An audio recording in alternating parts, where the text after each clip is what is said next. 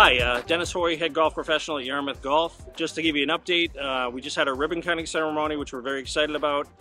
Just to give you an update of what we actually did out in our golf course. This year with the project we did, we've replaced the entire irrigation system of the golf course. Every golf sand trap and bunker has been replaced, resodded, and we're working, we've had a couple holes that were reshaped to try to make them a little bit better to play on. And then other than that, we've added a couple forward tee boxes, so it's a good golf course for all skill levels to play. And we're very excited about it, and we're happy to get it up and going. I came out today because I'm really pleased to see the town doing such wonderful things for recreation.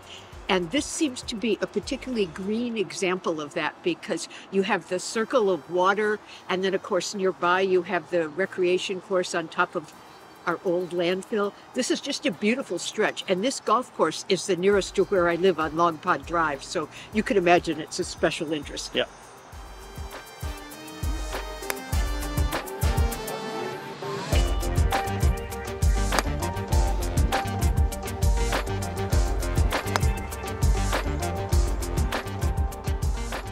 Yeah, what a great project. We've turned this into one of the finest public courses on all of Cape Cod, and it wasn't always that way. It fits right in with all of the other holes that we maintain.